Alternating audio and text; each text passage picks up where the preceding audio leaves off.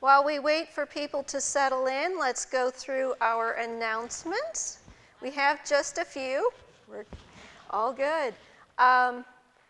We'll wait for Lynn to get to her piano because we have a couple of birthdays today. We need our happy birthday music. Marilyn Mullen and Ruth Smith both have birthdays today, according to the church calendar. And this afternoon we have Bob's 100th birthday celebration from, I believe, 1 until 3. So if you can all come back for that, that'll be lovely. And the Friday Cafe is this Friday, 11:30 to 1:30. So let's sing happy birthday.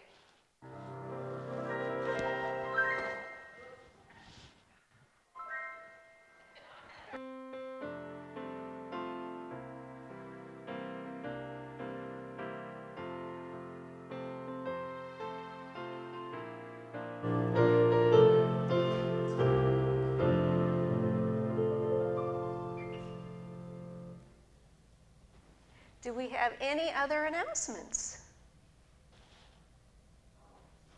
Susan. I just want to report that my brother had his open heart surgery and they were able to repair the valve rather than replace it. And he was up the next morning watching basketball. So Skip came through surgery beautifully. That's great news. And we're sorry he can't be here today.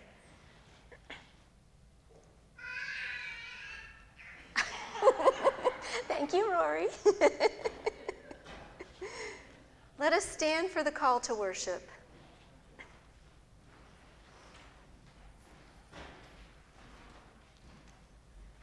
The Lord is my shepherd, there is nothing I lack.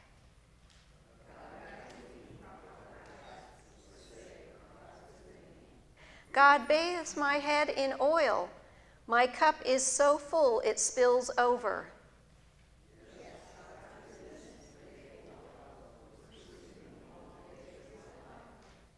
And before we turn to our hymn, if you'll have a seat, we will go ahead and let Lynn play the prelude. Oh, will we do that? Sure. Okay.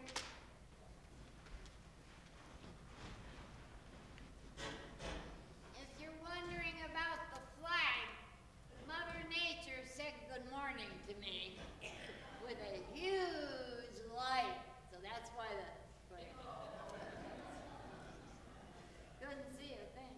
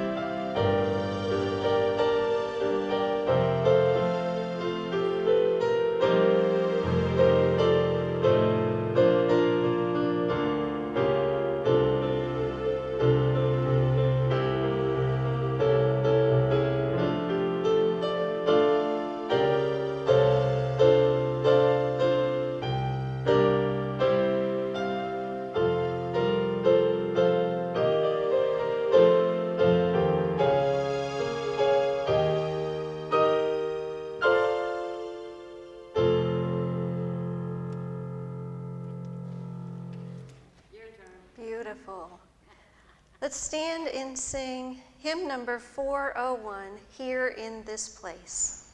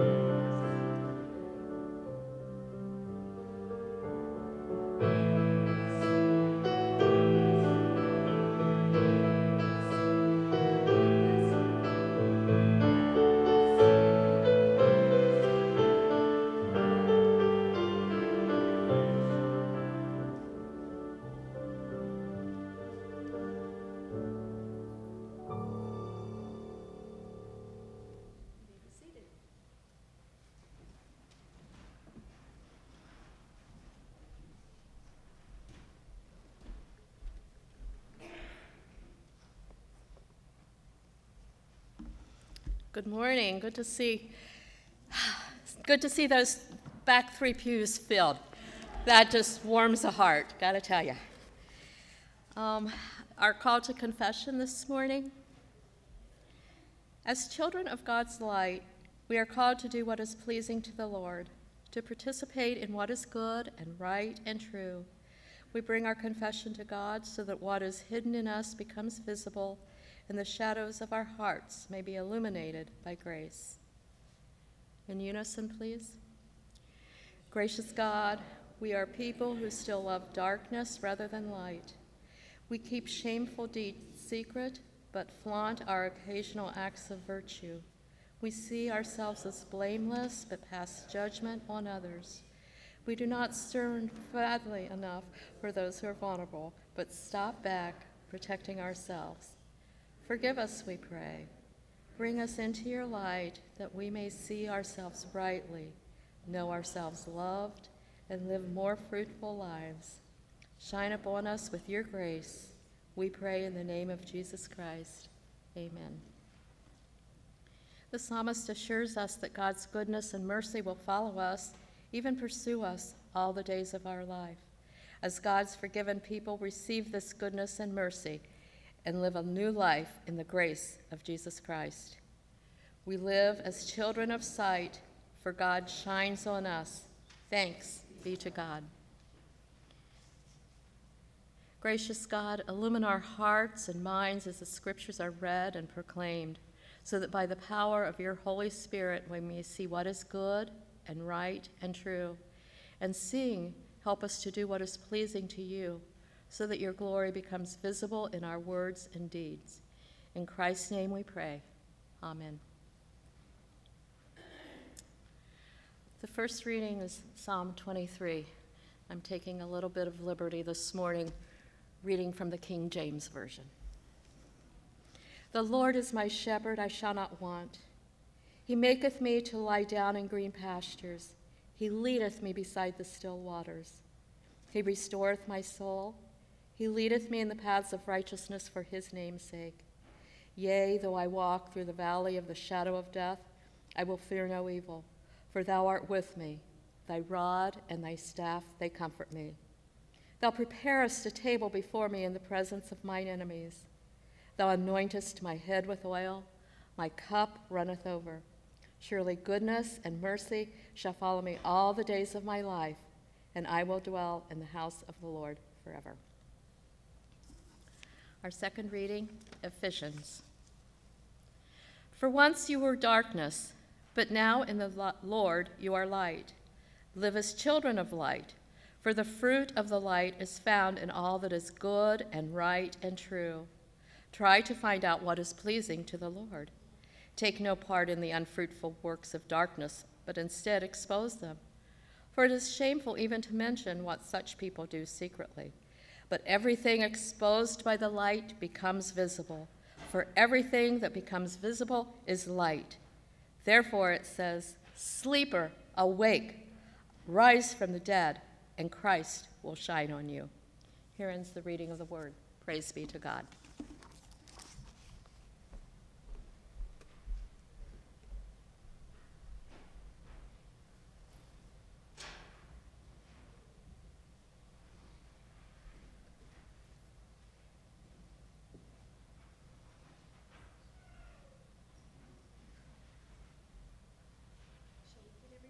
Stand up. All right. What do we say? You ready? Hello, everybody. What do you say? It's gonna be a beautiful day. So clap your hands, stomp your feet, turn around, and take a seat. Isn't it nice to see all these people here today? This is so great. Yeah, we'll get to do that this afternoon too.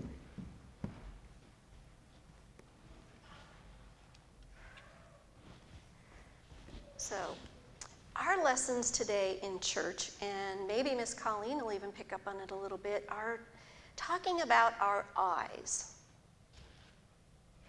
Do you know that our eyes are pretty special? They come in different colors.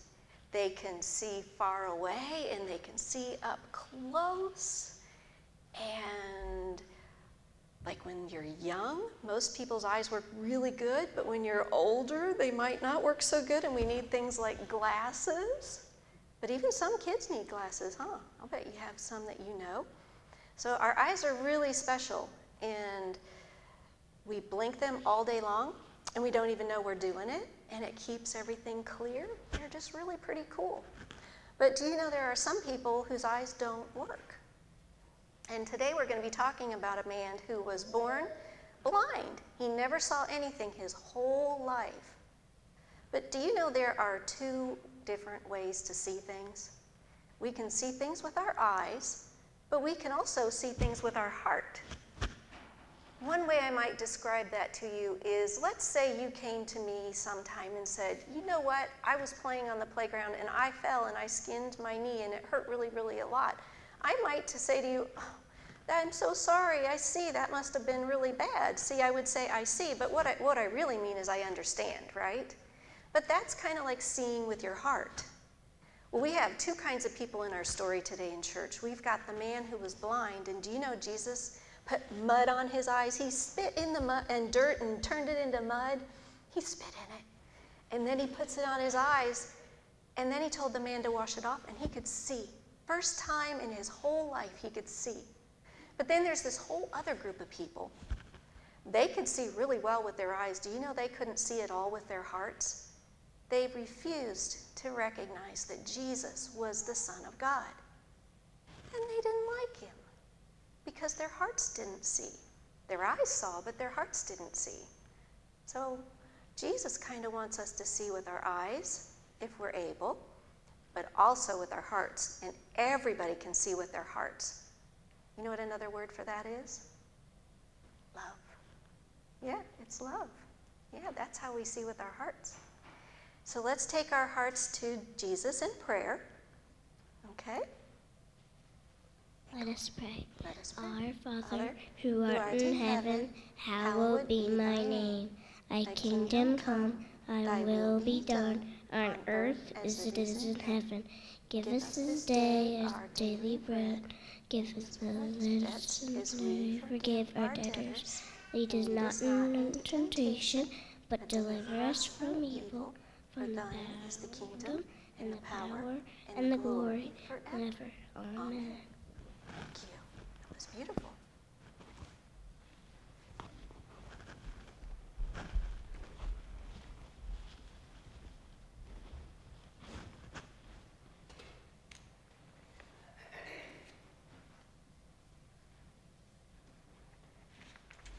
Well, we have a joy in Skip, and we wish he was with us, but we are so happy that he came through well.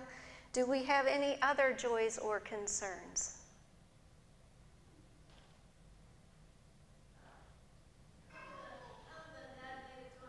Yes! That is a joy indeed.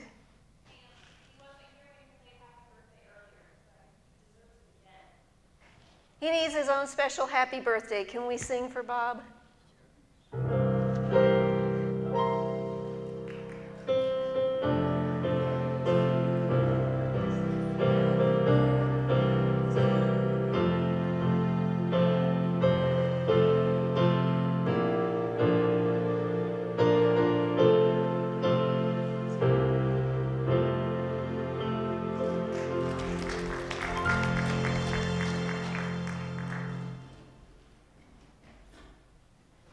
Wonderful.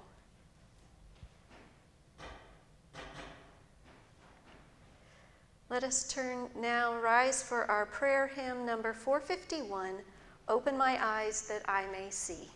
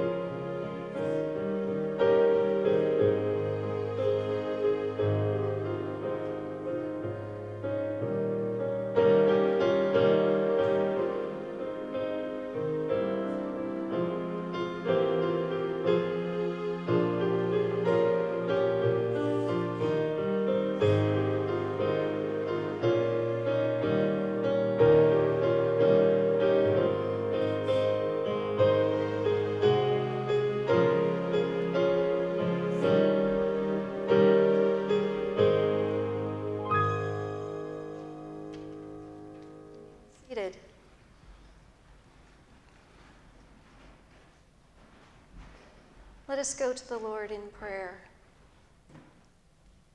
God, our faithful shepherd, we depend on you for everything we need, for daily food, for guidance and protection, for healing in injury and comfort in sorrow. You respond in abundant provision. Thank you for your tender care for us. Thank you for soothing the wounds of this life. Thank you that in the presence of enemies, especially the last enemy of death, you are with us as shepherd, host, home. Knowing your faithfulness in our lives, we bring before you the lives of others, the cares of this world, entrusting all things to your goodness and mercy. Bring healing to those who are ill in mind, body, or spirit, for those recovering from surgery. We thank you for the successful surgery for Skip. We thank you for birthdays and milestones and your ever-present presence in our lives. We ask that you bring release to those who are held captive by old hurts or new bonds that oppress and entangle. Bring freedom to those unjustly accused, relief to those burdened with debt, and comfort all who suffer from abuse of any kind. We pray for people living precariously in the midst of war. Protect, we pray, citizens and soldiers alike, and teach us to put away our weapons, taking up instead words of peace and reconciliation. By the power at work in Christ, break down the walls of hostility we build so that we may learn to live together graciously. We remember those living in the midst of hardship and poverty. We pray for generosity to overflow until needs are met. Help us to see the ways in which we can assist in your kingdom work. Loving God, help us to see the world as you see it, to see others as you see them, and to see ourselves rightly too. Pursue us all with your goodness and faithful love until goodness and faithful love fills every heart and informs every action. We pray these things in the name of the one who came that we might see, Jesus Christ, our Lord and Savior. Amen. Our gospel text for this morning is one of the longest in our lectionary readings, covering the entire 9th chapter of John.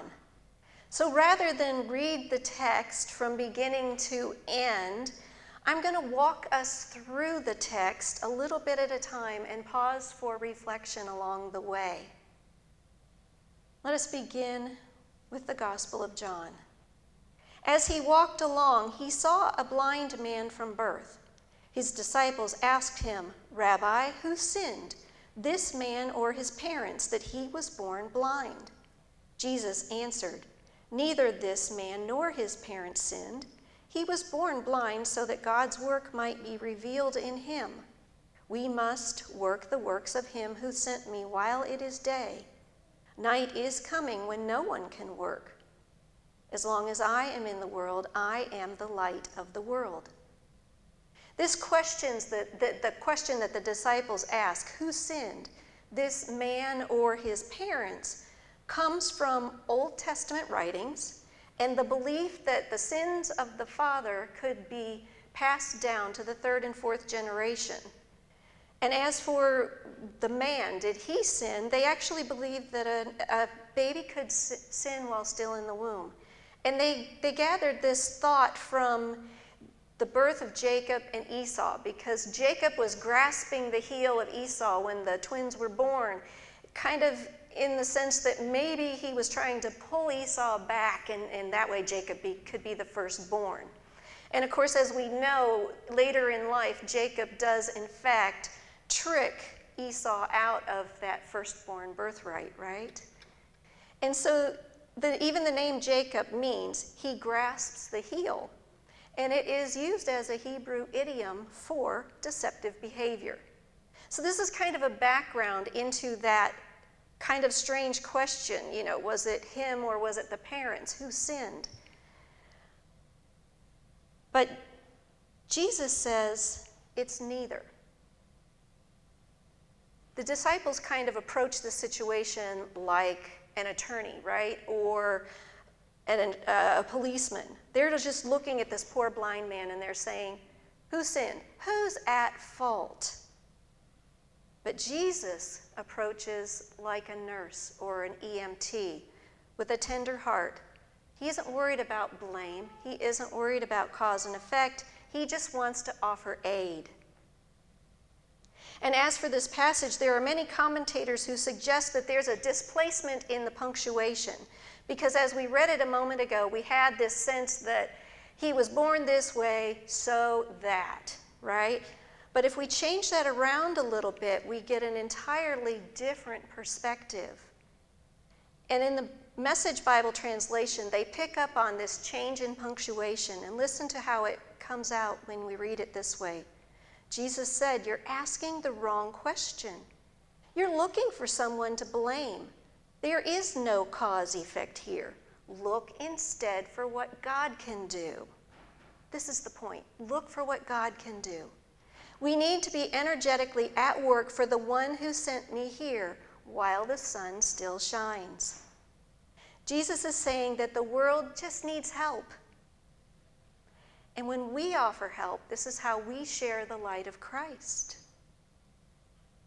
So in acting on this premise of there is no blame, there is only need, Jesus then proceeds to heal the man of his blindness. And so our text continues.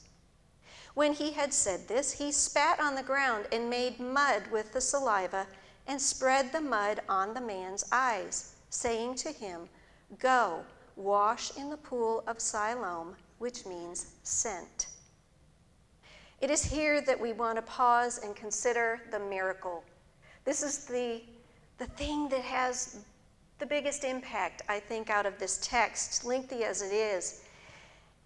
And I hope that you will discover what I discovered this week, that restoration of sight was just the tiniest little piece of the miracle that Jesus performed. He healed more than the eye, the function. Jesus healed the man fully. To kind of grasp the magnitude, to understand what healing looked like for this man in comparison to what we as people can do, we need to understand what it's like for someone who has their sight restored after being blind either from birth or for a very, very, very long time. There are very few known cases. One text that I read said that there are only 20 of them occurring over the last 10 centuries of sight restored to someone who is has long-term blindness. When the cure comes through medical means, the vision for that patient is not what you expect. Because we understand sight, we assume that the patient's going to open their eyes and go, wow, look at the world, it's amazing. But in truth, that's not the case. Consider these observations from some case studies. Right away, the blind man is able to use his eyes. All the scene before him is represented at the back of the eye like it should be. However, this image, which composes of numerous objects, all concentrated in a small space, assuming they must be in a room, it's nothing but a confused mass of figures that the patient cannot distinguish. It's only through time and experience that he will be able to judge what it is that he sees. If you ever saw the movie At First Sight, or if you remember the movie, you might recall how the lead character, upon having his bandages removed, was overwhelmed by sight and movement to the point of near panic. The movie was inspired by the real-life story of Shirl Jennings, who regained his sight after being blind for nearly 45 years. And he lost his sight as a very young child, so he had no real memory or recollection of what it was like to see. According to Jennings, in those first moments of sight, he had no idea what he was seeing. Everything was all mixed up. It was moving unnaturally. Think about it. If your eyes are always closed, you don't see movement really. It was all a blur. So the pictures in front of his eyes made no sense to him at all. He just sort of sat there and stared, dumbfounded. And it was not until his doctor said, well, that he realized that this thing he's staring at is somebody he recognizes and knows. From the moment we first open our eyes as an infant, we spend a lifetime learning to see. We learn to interpret the visual world through continuous experience. At first, Jennings had trouble with depth perception, distance, movement, retention. He would jump at a bird that flies by because he couldn't discern the distance between himself and their flight path. He would get scared in a grocery store because of visual overload. And he had trouble remembering whether his dog was a dog and his cat was a cat. To him, they were both black and white animals that moved around him. It wasn't until he could go back to the old way to touch and pet the animal that he knew this was the cat and this was the dog. We can't imagine that kind of confusion.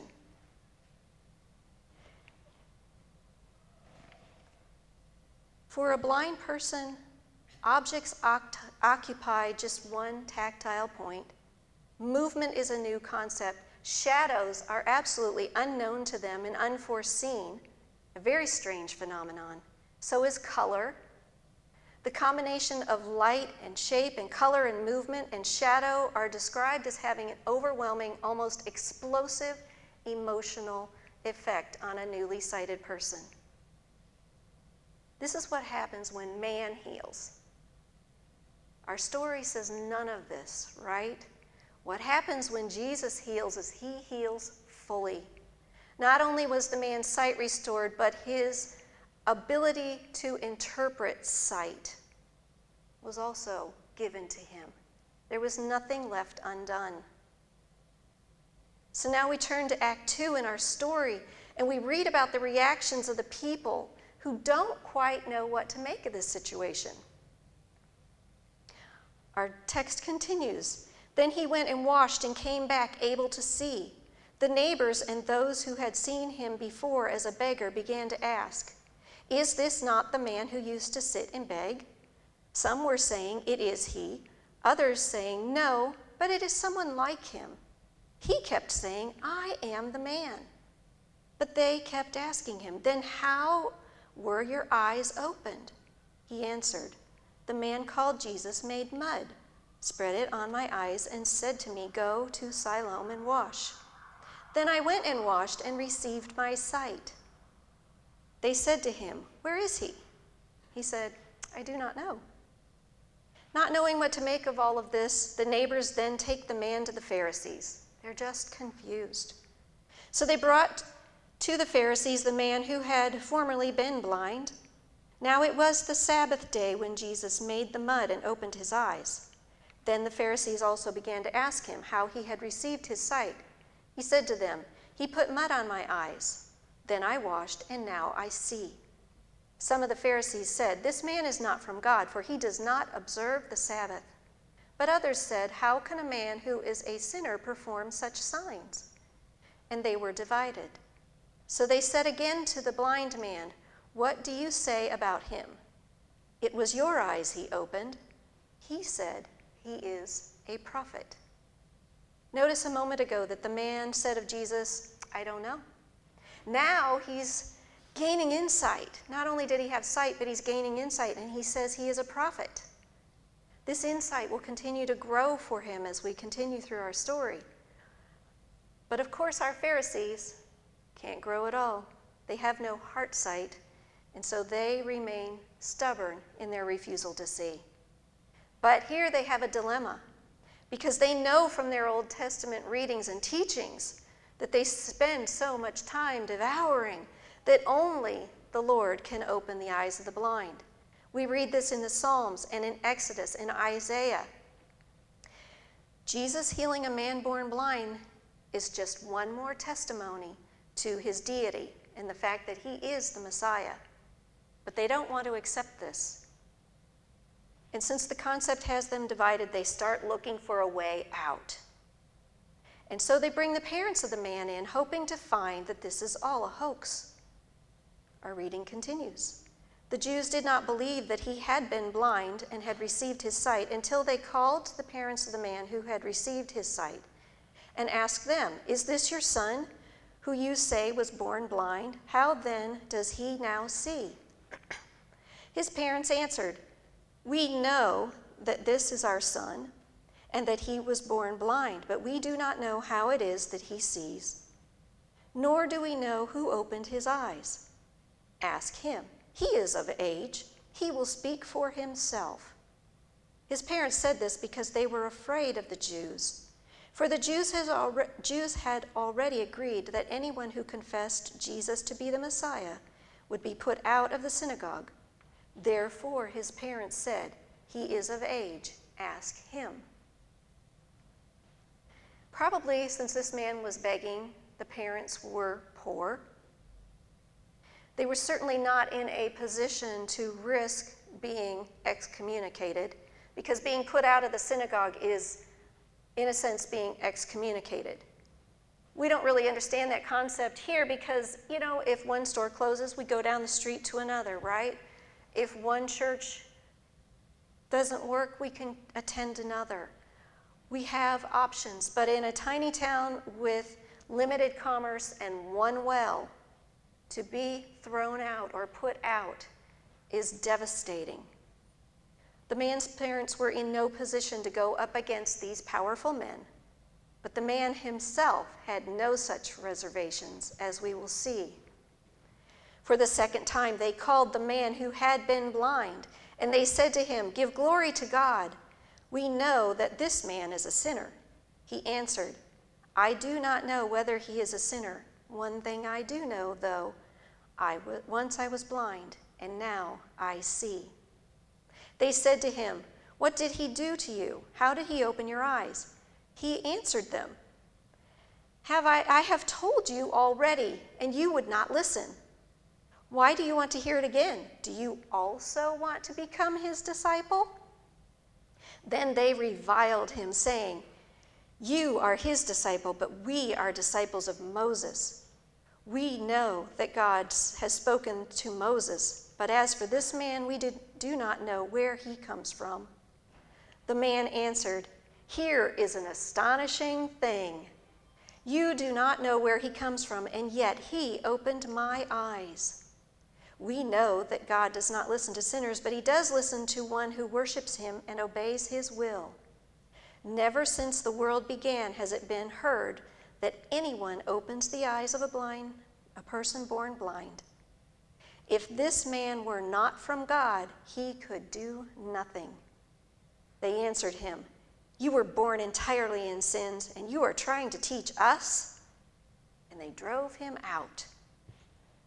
The blind man held no fear of the Pharisees. In fact, he has gone from saying Jesus is a prophet to saying that he is from God and owning his own claim to discipleship. His transformation is so radical that he has become bold before the Pharisees. "Here is an astonishing thing," he says.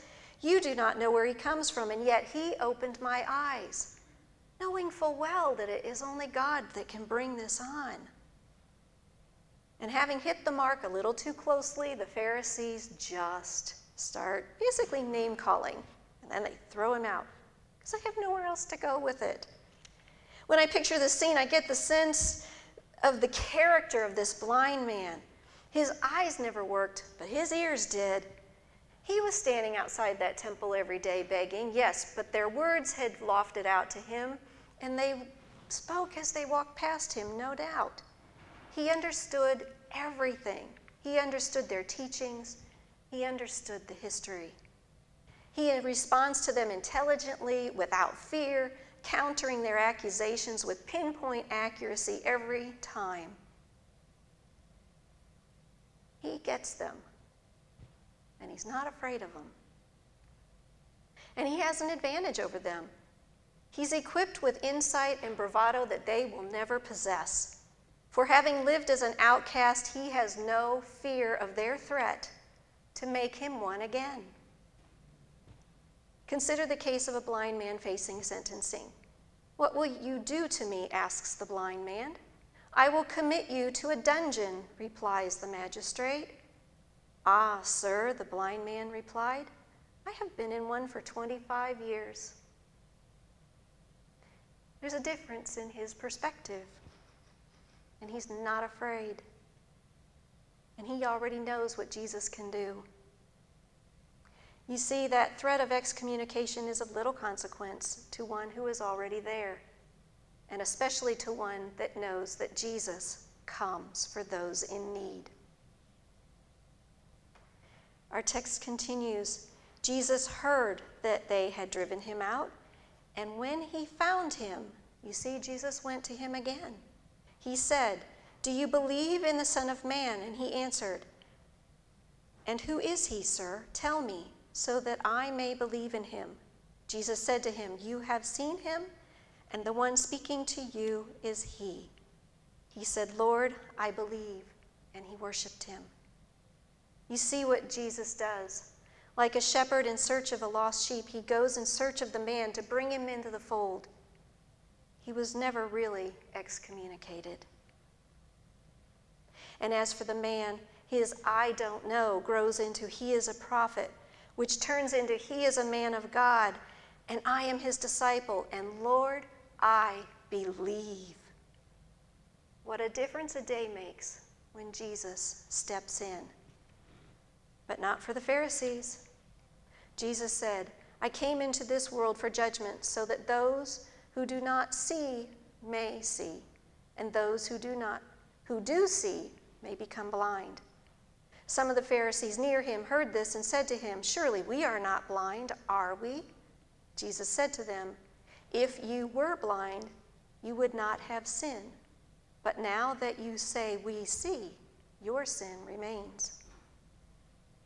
Shirl Jennings' behavior upon regaining his sight was described as being not as that of a sighted man, and not as that of a blind man, but rather like one who was mentally blind, able to see, but not decipher what it was he's seeing. This kind of describes the sight of the Pharisees perfectly. While the man that was born blind was Jesus healed, the Pharisees are like men medically healed. They can see, but they can't decipher anything that they see. And this is what Jesus is saying to them when he says, "If you were blind, you would not have sin, but now that you say, we see, your sin remains."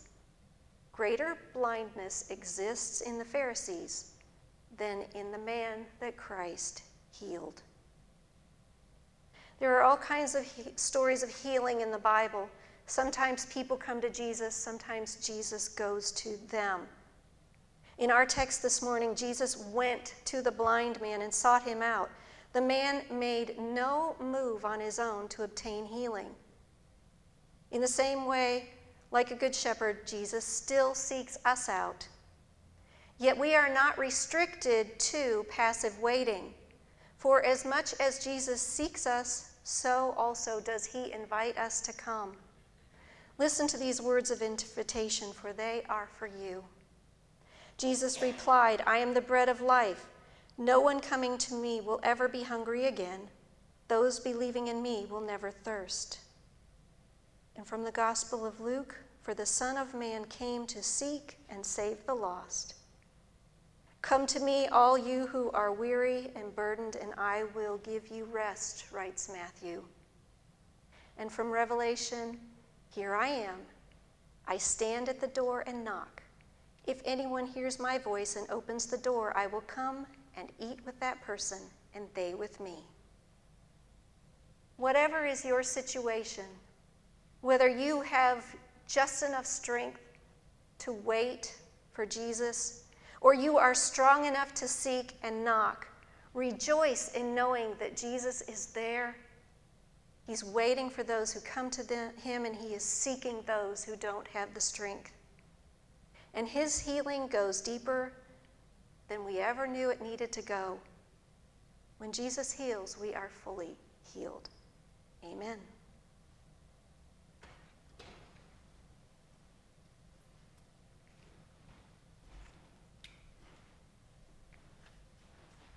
All that we have is a gift from God. In faith and gratitude, we return now a portion of what we have so abundantly received as grateful heirs of the promises of God. The ushers will bring forth.